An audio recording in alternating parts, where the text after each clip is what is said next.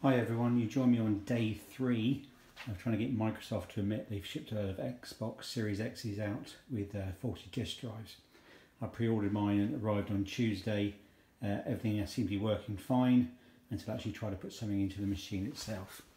So I'm taking Watch Dogs Legion, which I bought the other day, and try to put it in, and nothing. There's no sound of any motor, which should technically be engaging right now and drawing the disc in, but nothing at all. The eject button makes a small digital noise, but that's it. I've been in contact with Microsoft customer support and I've been given a real runaround. They've been very poor indeed, no help whatsoever, and I know this is a common problem with Xbox that just come out. Faulty disk drives being the #1 issue.